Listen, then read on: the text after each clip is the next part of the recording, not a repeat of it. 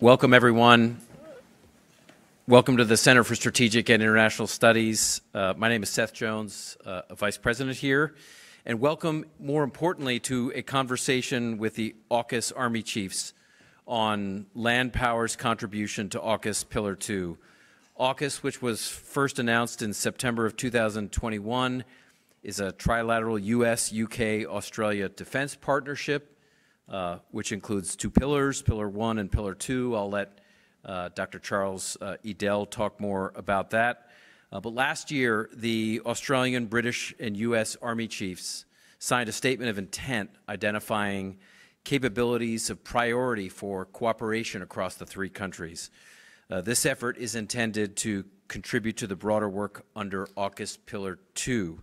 So in this panel discussion, which I'll hand off to Charlie, U.S. General Randy George, U.S. General, UK General Sir Patrick Sanders, and Australian Lieutenant General Simon Stewart will discuss AUKUS Pillar 2 from a land domain perspective and how the three armies can work together to enhance collaborative efforts in capability developments.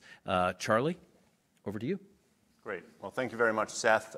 Thanks, everyone, for joining us here today, all our distinguished guests that we have, and for those of you who are tuning in online for this discussion about AUKUS and how it intersects with land power. I'm thrilled to have the three AUKUS Army chiefs from Australia, from the United Kingdom, and from the United States here with us today. When AUKUS came out, as Seth just described, in September of 2021, everyone immediately fastened on Pillar 1. That is, the nuclear-powered, conventionally armed submarines. That was what AUKUS looked like, so naturally, it had a maritime dimension and focus to it. But AUKUS, of course, is broader than that, and it's evolved over the past 2+ years. In fact, it continues to evolve about both what it is and what it might become. And that really brings us to our conversation here today.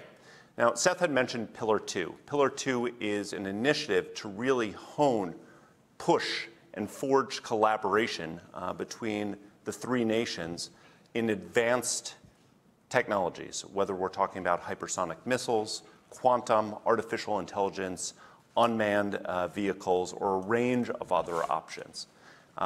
Really, that is what AUKUS is, but understanding that has been a bit of a challenge thus far. And to really discuss what opportunities Pillar 2 might bring, to discuss the emerging challenges in the Indo-Pacific theater and how land power is situated to meet those challenges, and to really hone in on this particular configuration, Australia, the United Kingdom, and the United States, and why it's so critical in this theater. I'm beyond honored to have the three Army chiefs here. Lieutenant General Simon Stewart has been the Australian Chief of Army since July of 2020 to 2022, bringing 35 years of experience and command at every level, from the company to the Joint Task Force, to the brigade, to the force level, and having served in East Timor, Afghanistan, Egypt, and Israel. And most recently, before this role, he served as the lead of land capabilities in Army headquarters. Next to him, I have General Sir Patrick Sanders, who has been the Chief of the British Army since June of 2022 and has over 38 years of service and command experience in Northern Ireland, in Kosovo, in Bosnia, in Iraq, and Afghanistan. Finally, last but certainly not least, General Randy George, who assumed duties as the 41st Chief of Staff of the Army in September of 2023, prior to that serving as the Vice Chief of Staff of the Army. He was commissioned as an infantry officer in 1988 from West Point, and has previously served in Italy, in Iraq, and Afghanistan. We're going to hear some initial thoughts. I'll run the conversation for a little while, but very eager to make sure that we go out to the audience for questions. That means both people who are online, you can register questions directly through our portal, but also for those of you in the room too. Let me turn to you first, General Stewart. And I'm hoping that you can begin this conversation by telling us how the Australian Army is really thinking about the transformation that it needs to undergo to meet the new types of challenges that we're seeing in the Indo-Pacific region. Sure. Thanks, Charlie. If I might just begin by thanking CSIS for hosting this today, and to Seth for the introduction, to you, Charlie, and also to my friends and counterparts and everybody that's turned out today. Just last year, the Australian government commissioned a very detailed review called the Defence Strategic Review, and then issued very clear direction to the Department of Defence and the ADF. And it's probably worth just taking a moment to sketch out the context. It, as would be familiar to my counterparts, recognised that in an era of great power competition, defence and security is once again a whole-of-nation endeavour, but even more so, it requires us to work even more closely and in a more integrated fashion with allies and with partners. As military professionals, our greatest challenge is balancing the enduring human nature of warfare with its ever-changing character, and that ever-changing character is absolutely dominated by technological advancement at pace. And so really the challenge for us is how do we adapt at a speed that is relevant, and very clearly by working together we can achieve the sort of tempo, the sort of speed and the sort of outcomes that we all need. My job, of course, as the Chief of Army is to maximise the value proposition of land power and the contribution that armies and land power make to the combined multi-domain force, or the integrated force, as we describe it. And if I can just quickly, sketch out what that value proposition looks like. 5 key elements. We could go into them in a bit more detail later. But presence. Land forces are present among populations. They can understand the environment. They are persistent.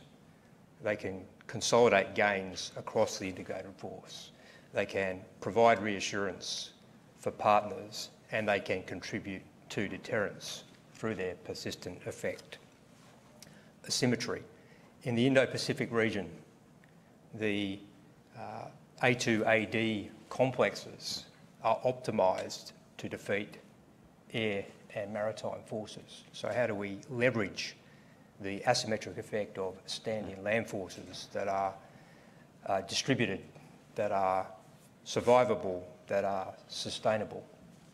And of course, the ability to support our Navy and maritime forces in their manoeuvre by applying maritime fires from the land and expand the options there. The fourth is versatility.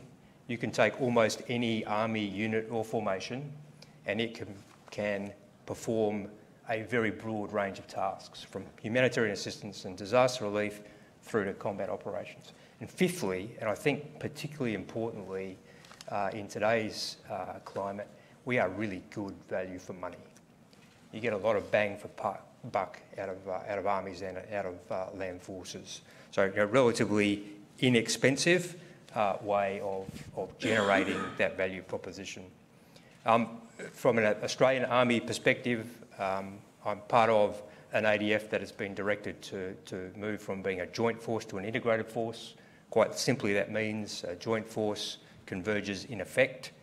An integrated force is something you do to very deliberately and consciously design an integrated force so that it's more than the sum of its parts. We've been directed to move from a balanced to a focused force, and that means prioritising. And very clearly, AUKUS Pillar 1 is a great example of that prioritisation. And the Army I'm privileged to lead, has been directed to optimise for littoral manoeuvre operations. And if I may just finish on that, whenever you mention littoral, people immediately think of ships, boats, watercraft. They are absolutely central and important and vital, but it's actually about manoeuvre and advantage for the multi-domain force. The littorals are a couple of 100 kilometres either side of the beach. The air above that space, the electromagnetic spectrum that operates within it, and the space capabilities that can be applied within it.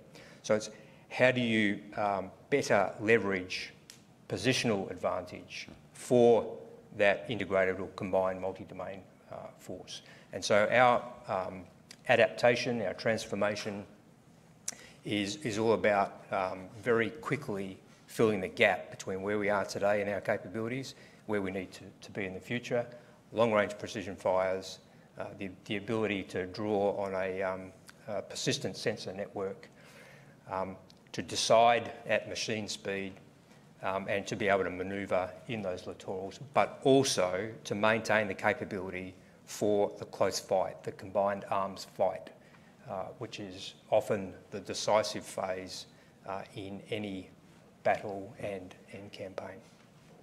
Thanks very much.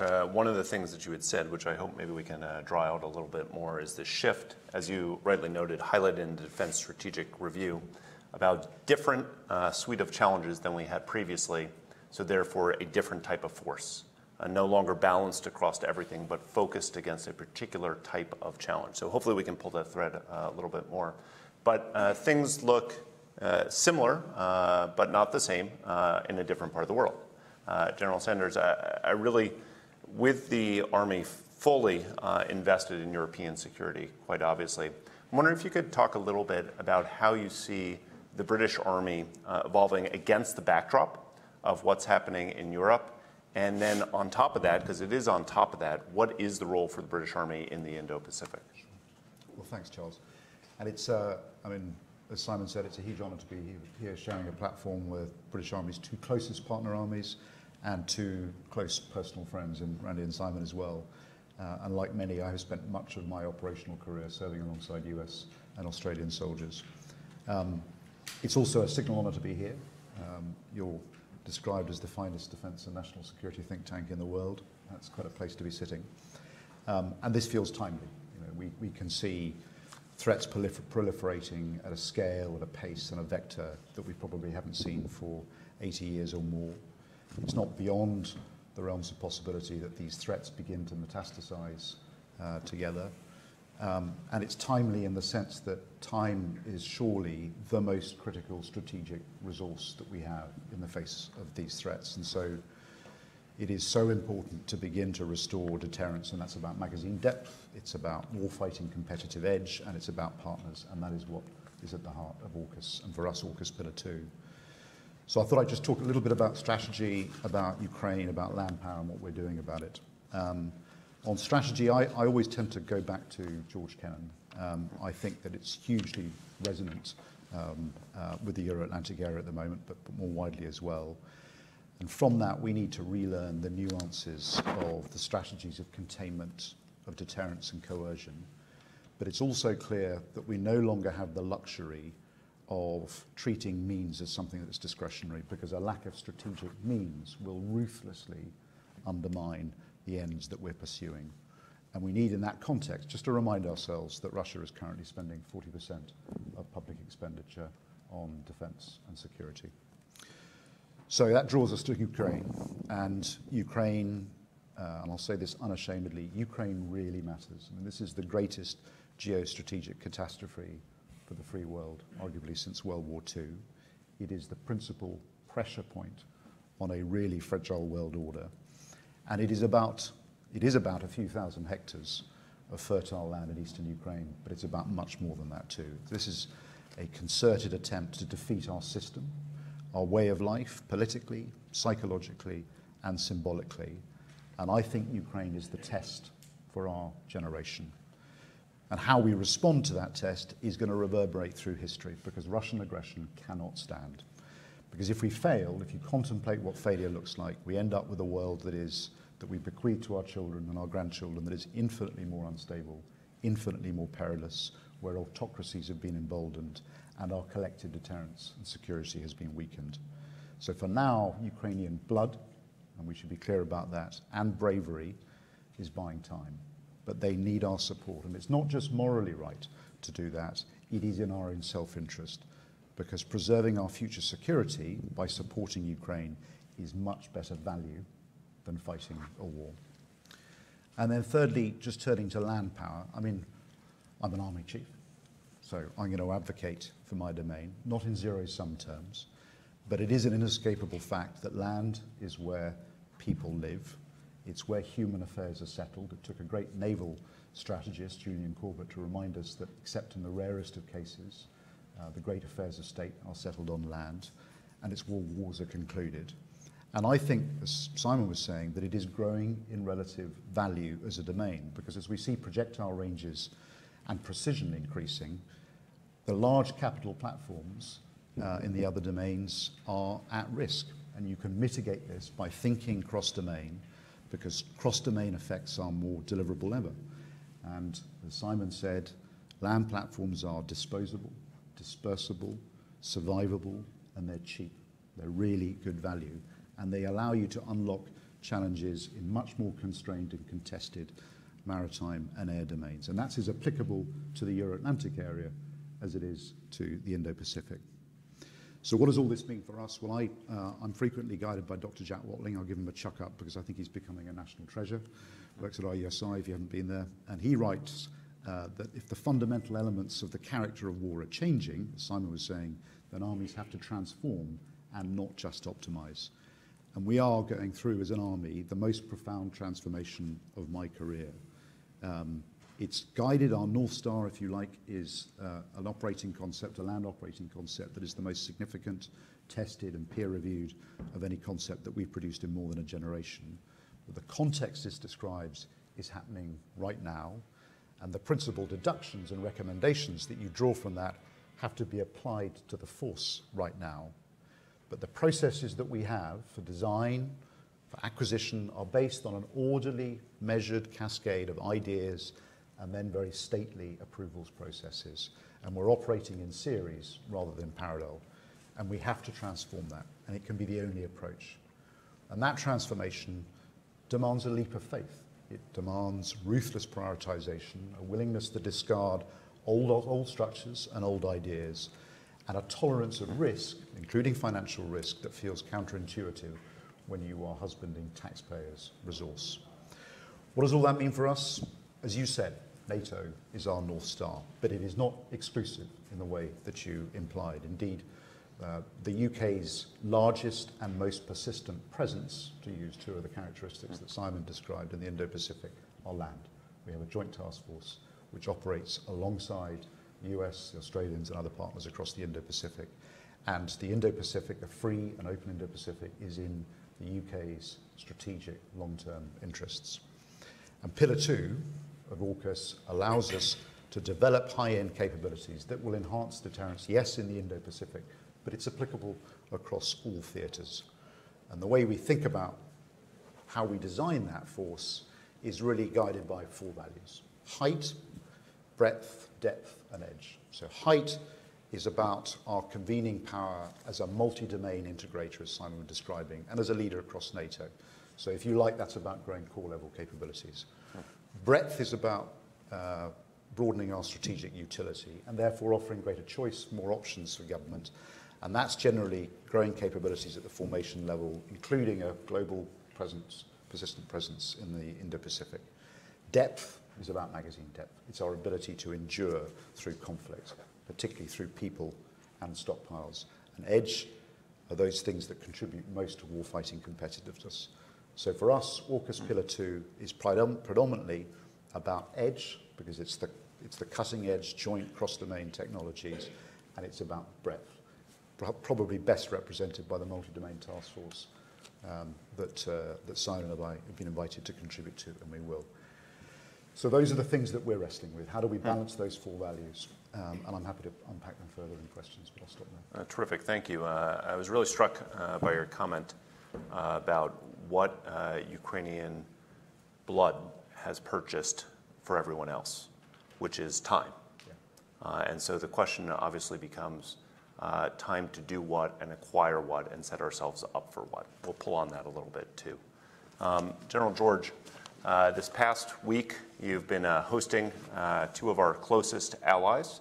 I'm really curious if you might kick us off with your thoughts about how the U.S. Army is thinking about collaborating with two of its closest allies in order to drive some of this future collaboration that we just heard described. Sure. And first, it's great to be up here with my teammates. We've had a really good couple of days of conversation. So I could repeat a lot of the things I think that Simon and Patrick both said about the environment. And just when I'm out talking to our commanders, I mean, for 36 years in the Army, I don't think I've seen the change that I've seen, that's happening in our world over the last couple of years. We always say that the world is complex. We've been saying that, I think, forever. And I think the difference is, as Patrick suggested, is it's also very volatile. I mean, I don't think anything now is regional anymore. It could be a spark that could set things off. So a lot of the discussions that we've been having are a big focus area for us inside the Army, and that's how we transform and how do we change. And we have four big focus areas in the Army: warfighting, to make sure that we're always focused on building lethality and building cohesive teams, and we want our formation to know that up and down. Delivering ready combat formations are important for the Army because for the U.S. Army, we're a global Army. We just this last weekend, we sent 7th Transportation Brigade over to the Middle East to help, set up the port there in Gaza. So we got to be able to ready to do anything. And Army is a big part for us, for Army Material Command and everything we do for the organic industrial base. Patrick mentioned magazine depth, and that's critically important. We had a lot of discussions on that. I think the big thing that we all three of us realize is that, the old model of where you would, put something out and say you had to change and maybe look at a system coming online in 3, 4, or 5 years, I think that we have to be quicker than that. And so what we talk about in the U.S. Army is continuous transformation, and what we're seeing, all the lessons that we're learning from the Ukraine or the Middle East. You really can't hide anymore.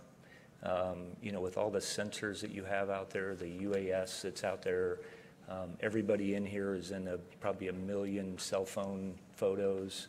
I mean, there's really no hiding, that's out there right now, and that has implications for what we're, how we're going to have to transform. Commercial tech is moving much quicker than military tech in a lot of areas, and so we had a lot of conversations about that. I think people are moving to cities, combat's moving to cities, and that will have implications on what your force, what your capabilities are, and how you're gonna do those things.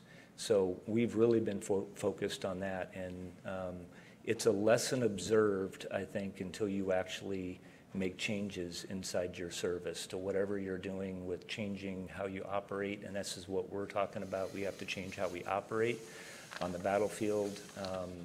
We know that, for example, you can't have these big C2 nodes, command and control nodes that we've had. You're going to have to be dispersed, small, very low signature that's out there, or you're going to get killed on the battlefield. And we have to transform how that looks. We talked a lot about unmanned systems and what we can do to partner in that area. That's also tech that is moving really fast, and we have to figure that out. Same with countering unmanned systems or counter UAS. And I think we've also seen just what missile technology, and I think this gets to the cost effective, what we can do with PRISM, for example, one of our systems that can, how far that can reach. It's very, very difficult to target land-based fires, and I think we've seen that over in Ukraine.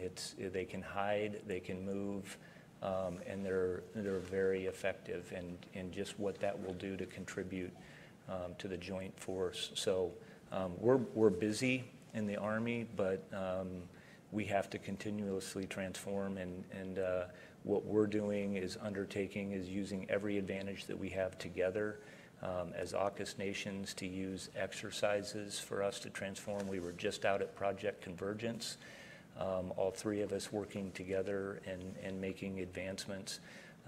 And you know, what we're calling it in the U.S. Army is transforming in contact. We're going to have to transform in Europe. We're going to have to transform formations that are in the Middle East, and we're going to have to transform units that are out in the Pacific. And so we just have to have that culture, that innovation mindset, and we spent a lot of time talking about what we can do together to get momentum in those areas. Terrific. Thanks very much.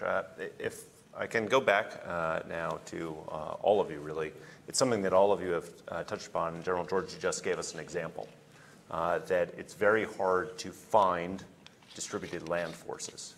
And so one of the things that I'd really like to draw out on this conversation is how do you think about, how should we think about how land power contributes both to a combined fight, a joint fight, in a theater that is predominantly water-based?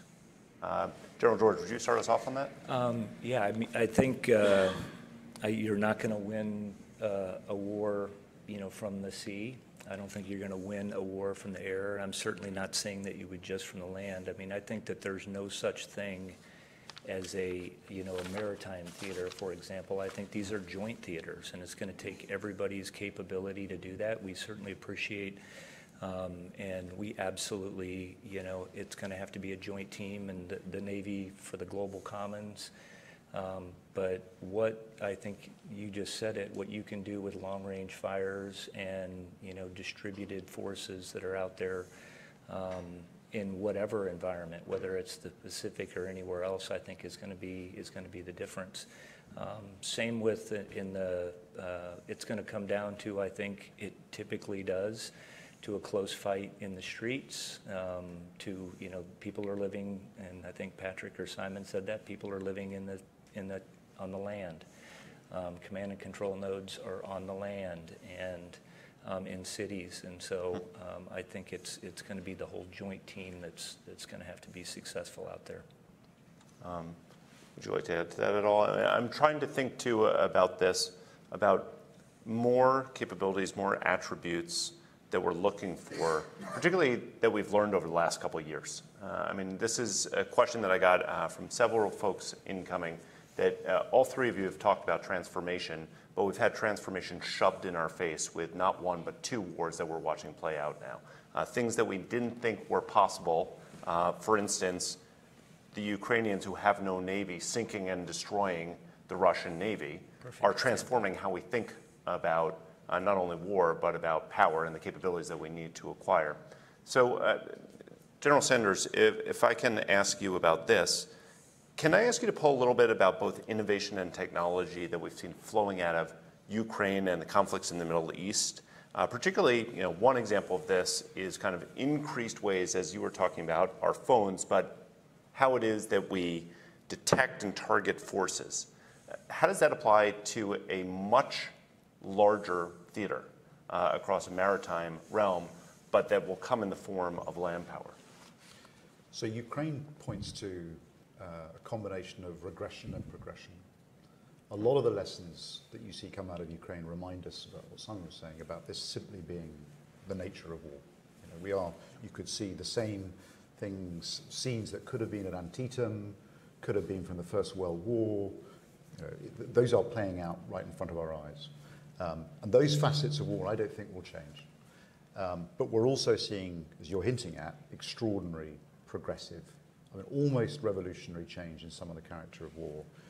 And perhaps the most revolutionary aspect to this is what you could almost describe as a Cambrian explosion of autonomous systems. Now, not all of them are working effectively, so up to 80% of the drones during one period recently simply were not getting through because of an extraordinarily contested electromagnetic spectrum and effective Russian use of electronic warfare. But I think this does point to a very, very significant change, and that, of course, is enabled by data and by being able to freely flow data from sensors through to deciders, through to effectors, and across all domains. And just last week in Camp Pendleton, you saw a perfect example of that, where we were able to take data from an Air Force sensor, which we previously wouldn't have been able to do, not least because of levels of classification, and exchange it and pass it through a decider and then to an effector, both a British effector and an Australian effector. And the Australian effector was actually located in Australia. And that was done at machine speeds. So you can see how the range, and you combine that with the sort of precision and the ability to use ubiquitous sensors, and the ranges and the precision that we can achieve with multi-domain effectors. So a land-based missile, PRISM, being fired out of a 30,000, not 100 million, $30,000 platform, which is hard to find, can reach out to previously unthinkable distances and target a maritime platform. So that gives you a sense of how I think the innovation that we're seeing feeding, being developed in places like Ukraine has got direct transfer and applicability into the Indo-Pacific. I really like these concrete examples that you've offered up for us, that we can see bespoke capabilities in the EW domain, in the fires, and in the data sharing and transfer that we have. Is there a relative kind of pecking order for which types of capabilities we want to go after first, or is it all the above? How do you think about this in Canberra? Well, I don't think we can afford, nor do we have the time to be, as Patrick said, operating in series rather than parallel. So we are certainly starting from, I think it was the 26th President of the United States that said, do what you can with what you have where you are. And that's a good starting point, because we can actually do quite a lot more with what exists already today.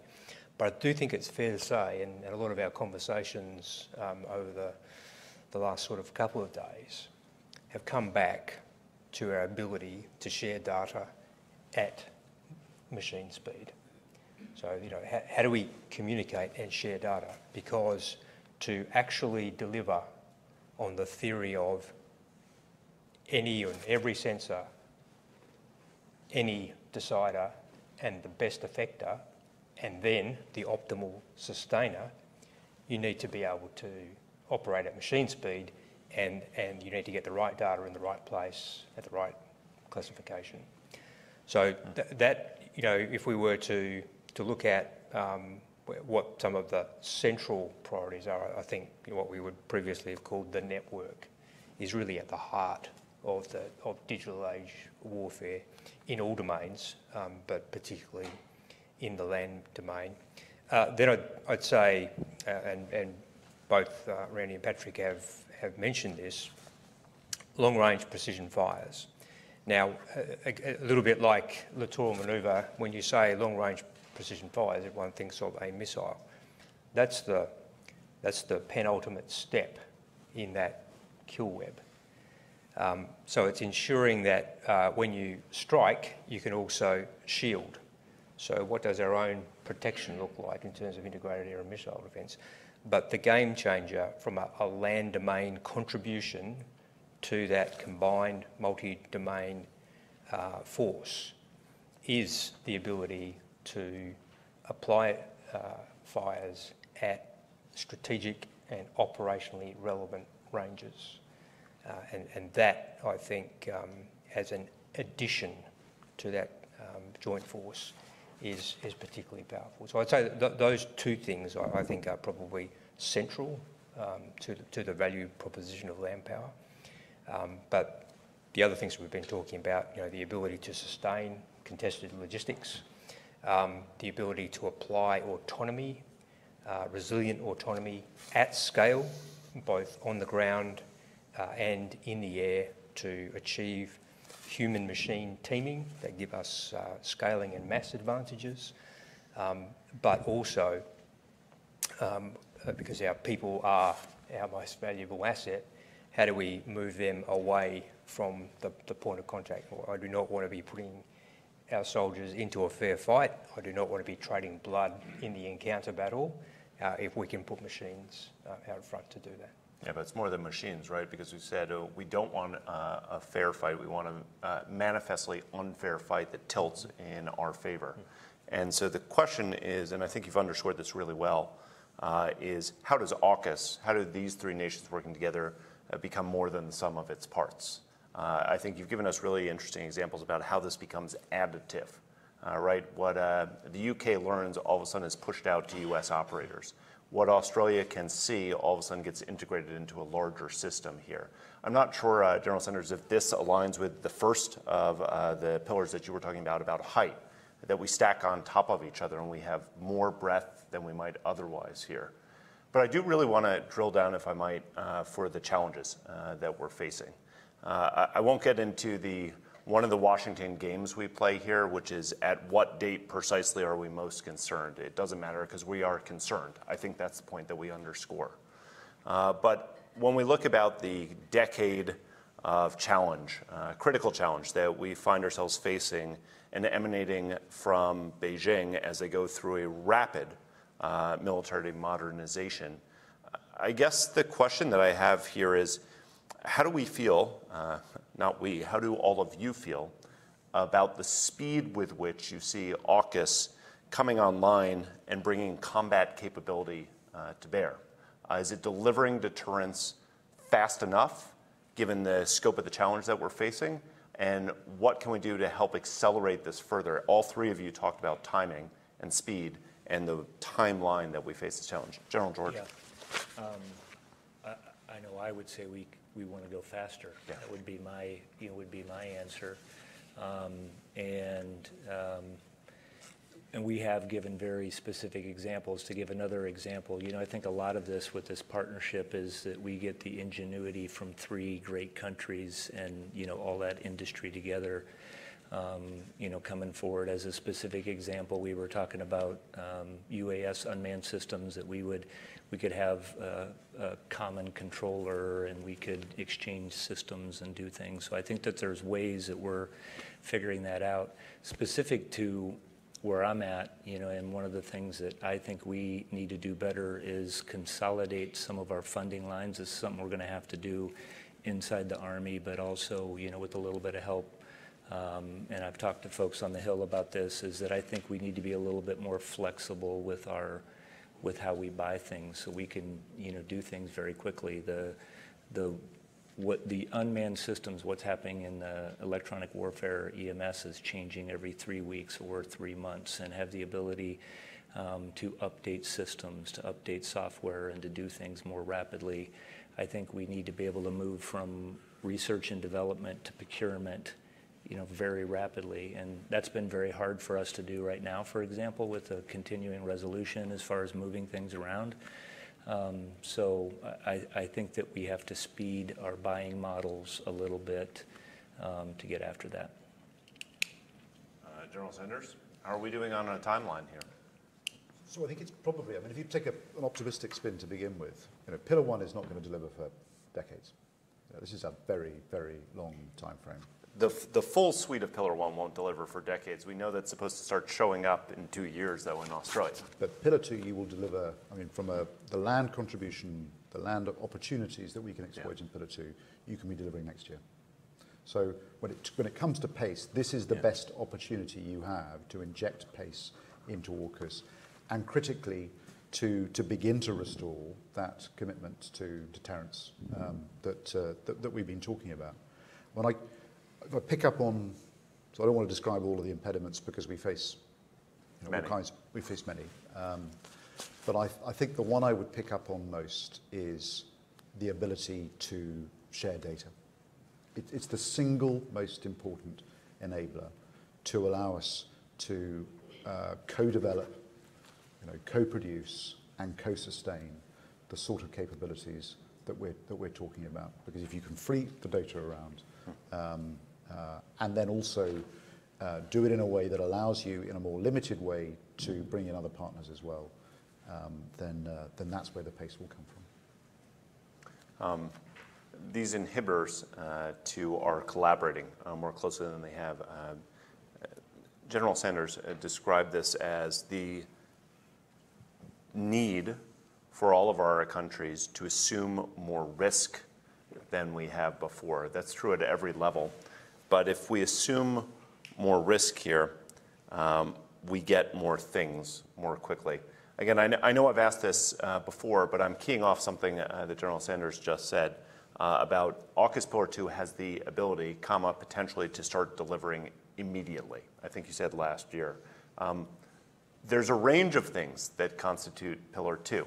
It's both broad and somewhat hard to hang your hat on. So I guess I would ask, if we want to start delivering deterrence effects immediately, do you agree with this, that it's data sharing as priority number one? What should we be acquiring now or in the next 12 months that kind of add to the deterrence equation that we don't have right now?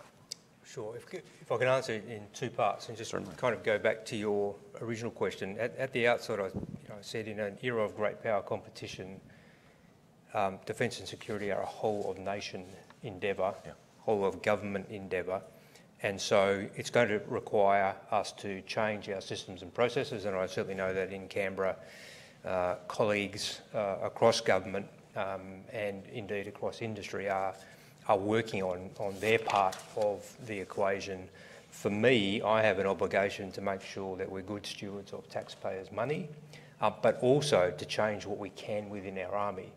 And so instead of starting the process of delivering a capability with the platform, let's take watercraft, for example, that's the last thing that I'll be able to deliver to our soldiers. They're already training.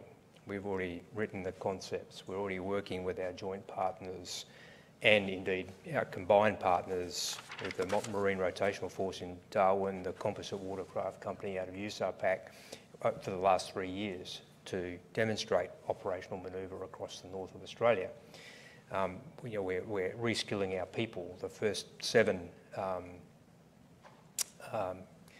skippers of those first watercraft are being trained by our Navy today in that partnership. So that capability, and we're using civilian lease hire watercraft to emulate and simulate and provide some capability. So the last thing we'll deliver will be the major platform, which is completely the opposite of how we've previously done things, where you start with that and then you develop the capability. So it's going to be a team effort, but we have responsibilities and we take them seriously, and we're moving out. To the second part of the question, again, I think all of our discussions have come back to our ability to share data and to be able to do that at machine speed. When you talk of inhibitors, obviously there are different systems. There are different caveats on information in terms of security and access. And then there are different data standards. So I think right there you've got 3 key aspects, and they're all things that we are getting after. And I know that from an AUKUS perspective, the theory, of course, is that if we can share the secrets associated with nuclear-powered submarines, then everything else ought to be a little easier for us.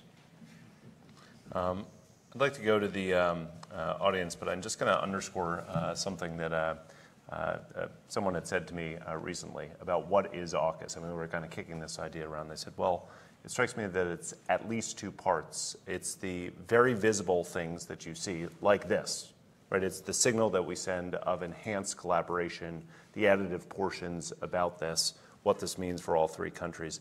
But it's also the less visible parts that not only the end part, the collaboration, but what new asymmetric edge capabilities are we not only thinking about, collaborating on, but bringing to the field quicker than we might otherwise have the ability to. Both the invisible and the visible parts that actually feed into that deterrence equation. Let me turn to the audience here, see what questions you have.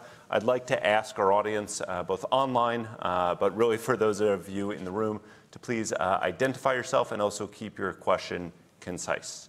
Thank you. Hands up. Dimitri, please wait for the microphone. Thank you. Dimitri with Financial Times. Charlie, this is going to seem like you read my mind, but we did not coordinate. In the context of a Taiwan contingency, if you had a magic wand for a day, what are some things that you're not thinking about right now in the armies that you should be thinking about? And are you facing any resistance from other services or parts of the joint force when you try to propose things that are not on the table at the moment? General George, do you want to start with that question? I'll answer your second part first, Dimitri. I'm not sure I'm getting any, pushback from anybody across from my joint teammates. I really have not seen that. We're exercising together out in the Pacific. I mean, we're doing war games together. I'm good friends with all the other chiefs, and when we talk about this, I think that there is a clear recognition that it's going to take everybody across the joint force with whatever we're doing to be successful out there. So I haven't, and if I'm forgetting to think about something, I forgot what it is. We spend a lot of time actually trying to pore over this. I think if anything, what we're learning is that we're, again, we have to figure out where I think our challenge is that we may observe something, it's actually drilling it into our formation and actually making the change. It's one thing to talk about a lesson that maybe you've seen from Ukraine, but if you don't actually change, what you're buying, how you're buying things, if you don't actually change how you're operating and how you're training and how you're training your people, then you're not really preparing your formation. And so I think that's our big, that's certainly my big focus. Can I just shift that question a little bit, General Sanders? When you think about this, I mean, all the lessons that we're pulling out of Ukraine, transformation of war, also landlocked country, does this apply when we're thinking about, contested logistics, when we're thinking about a maritime theater, when we're thinking about a Taiwan contingency? Which things should we have front of mind for this? So first of all, and I should clearly say to the Financial Times that any decision to be involved in a conflict in the Indo-Pacific will be a government one, so I'm not going to put that out there. So one of the things I think we have learnt from Ukraine, and I don't know if this extends to the scenario you describe, is that at the start of a conflict, you see actually a dislocation of domains. So, mines and land-based coastal artillery, if you like, pushes maritime forces away from the land.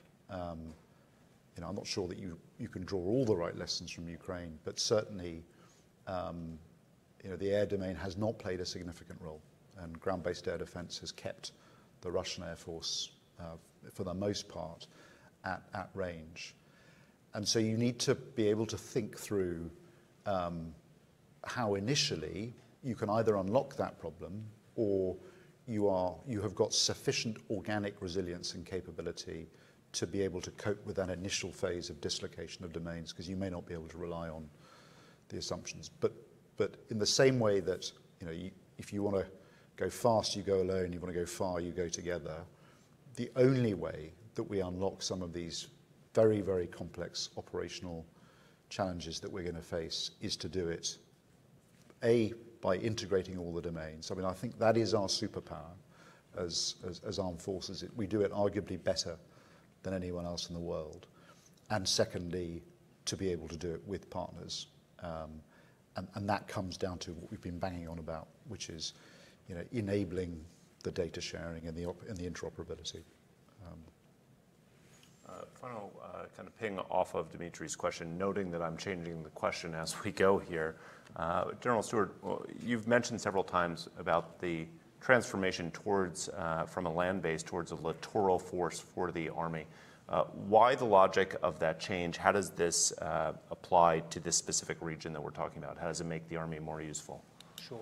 Can I just directly answer the first part of your question? Or you can answer his question. That also works. No, I'll come back. But just to say that in the same way as the work we're doing with allies and a growing number of partners has increased exponentially in just the last few years. The same applies internally. So with the other service and domain chiefs in the Australian context, we're all rowing in the same direction. There's, I think, better cooperation and genuine teamwork than there's ever been. So, and I think our circumstances demand nothing less, and that's certainly the approach that you would expect from military professionals.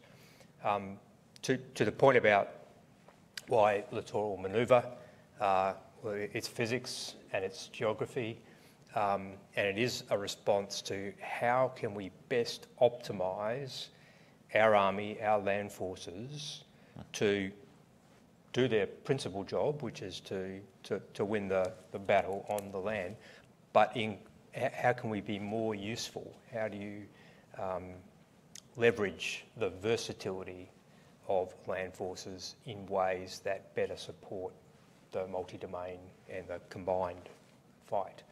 So if you look at, as you've mentioned, the map, there's a lot of blue, but that blue extends inland as well. So how do we best take advantage of a much greater surface area, if you like, by leveraging the littorals, the land, the sea, the air above, and the EMS for positional advantage, so that we can apply effects from whichever domain is best placed to take advantage of the window of convergence to apply an effect. Let me see, go out to the audience for questions. Sir, please wait for the microphone. It's coming right your way. Hi, I'm going to stand up here. Hi, my name is Nishank. I'm with the Australian Strategic Policy Institute. Lovely to meet you all. We've talked about asymmetric capabilities and the grey zone. So my question to each of you is, what is your conception of the grey zone in the Indo-Pacific vis-a-vis China? And what is the role of land power, particularly in exploiting that grey zone?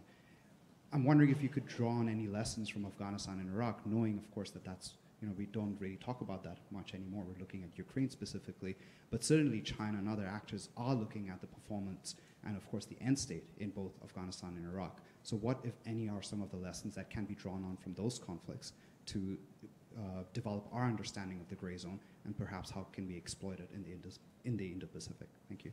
Great. Thank you for the really simple question. How do you define the grey zone challenge, and what are we doing to go after it? Let's start actually right in the region. How do you think about this? Yeah, sure. Look, I actually don't subscribe to the theory of a grey zone, other than to say that I think the term emerges from the gaps in our capabilities to respond to the challenges of the 21st century.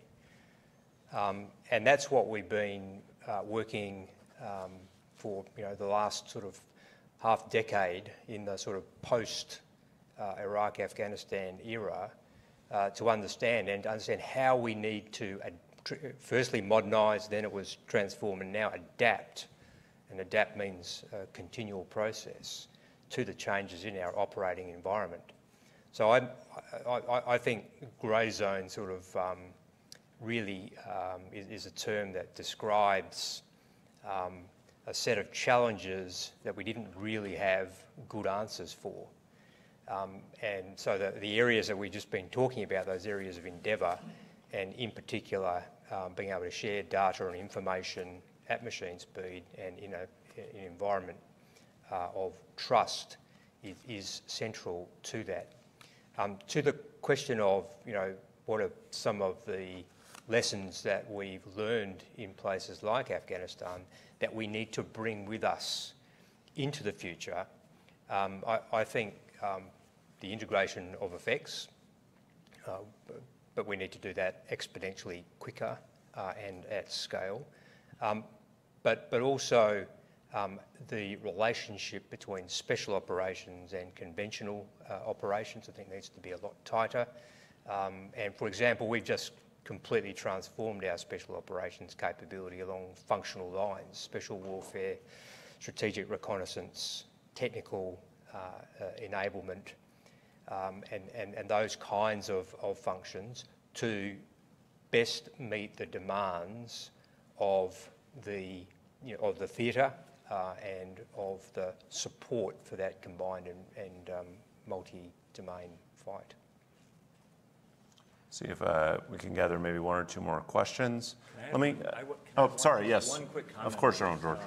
That I was going to add on that we are working on for us, and it's and I agree with Simon as far as understanding the environment. So we are actually, one of the things that we talked about over the last couple of days is we have a multi-domain task force is actually doing that together. So again, part of this, we're looking at having a joint team. It'll be out at the third multi-domain task force. And again, I think that that's what's important, is understanding your environment. And that's what that organization is out there is built to do. I'm going to go out, but okay. Let me gather actually two questions at the time. That means you get to pick which question you actually want to answer. But let me go, sir, right here, and then we'll go to the back, please. Sorry, right up here. Thank you. Thanks. Hi, Philip Rieker with the Albright Stonebridge Group of Denton's Global Advisors. Generals, thank you all. We have a team sort of activated to try to help clients, companies to meet the needs and the opportunities of AUKUS. Just very briefly, I'd toss out there, what would your messages be to the private sector that they should be doing, thinking about, and how they might be focusing to meet some of the needs you've described and help our militaries in that sense? Thank you. And then there's a question right here. Go ahead. Microphone's coming your way.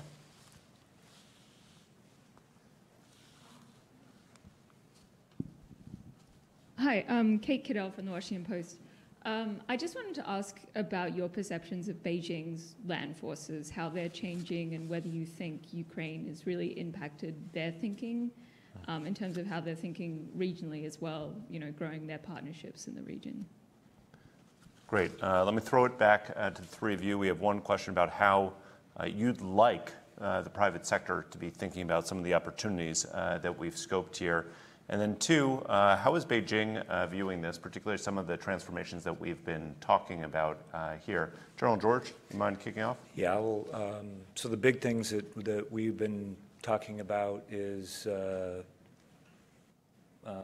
unmanned systems and countering unmanned systems. The big challenges that we're seeing and how fast that's spinning, and how quickly that we need to be able to react to that.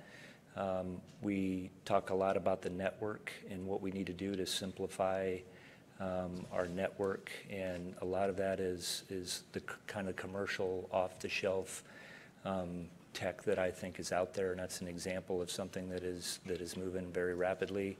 I think a lot in the contested logistics that we can, that we're talking about, additive manufacturing, telemaintenance, and all the things, again, that we're learning, and then obviously spend a lot of time on long-range fires. So those are kind of the big areas that we are really focused on. I think we could bring things very quickly to AUKUS. So in the spirit of rugby, I'm going to leave the hospital pass on the Chinese army to my good friend Simon to pick up on, and just to acknowledge Philip, who was not only a great servant to the United States but a great friend to the UK as well. So it's good to see you again. I think I would focus on responsibility, and what I mean by that is we know that some of the most important foundational technologies we're going to be employing over the next few decades are in cyber, and particularly disinformation and misinformation, and on artificial intelligence. And because we are world leading as nations in these spheres, and we are, the standards that we set, the approach that we take, will kind of set the standard for the rest of the world as well. So responsible use of artificial intelligence and the ethical considerations would be near the top of my list. So it's been punted over to you. Think about the lessons that others might be drawing out of contemporary conflict, which may or may not be the same as the ones that we're drawing. Sure. Look, let me answer your question by saying a few things. The first is deterrence is ultimately decided in the mind of its objective. And our nations all seek to ensure that we live in a world that we call it the rules-based order. That is, there are road rules, and that we can all nations can live in a way that satisfies their national interest, the way of life, their quality of life, and not be dictated to. And that's the world we've lived in, for about the last 80 years. That's worth preserving, and that's worth working together to preserve. As I said at the outset, whole of nation and a combined effort and capability, or collective capability, is at the heart of supporting collective will. And it's our job as military professionals, as leaders of our respective armies, to ensure that we are doing our part to generate collective capability as part of that combined multi-domain force, to provide the governments and the communities that we serve with options to demonstrate collective capability that gives effect, gives expression to collective will. It is not specifically directed at anyone. It is directed at everyone who might seek to challenge that global rules-based order. I'd like to wrap here by thanking all three of you for coming here to have this conversation, because this is, I'd say, an underappreciated, but it's really an underdeveloped part of how we think about this domain. This is a conversation about not only this partnership, but about how these nations work together to generate, as you just said, collective capacity, collective capabilities. And one thing that really struck me in our conversation is, if it hasn't hit you in the face already, the fact that we're moving into a new and much more contested environment, it's very clear that the risks that we are assuming are greater. And so the risks that we need to take, from how we do business as usual, to potentially what our budgets look like, to the amount of friction we're willing to stand as we push back against coercive attempts to undermine this rules-based order, is growing. So I'd like to thank you very much for coming out for this very public conversation that is the start of a conversation about where we go next. Thank you all very much.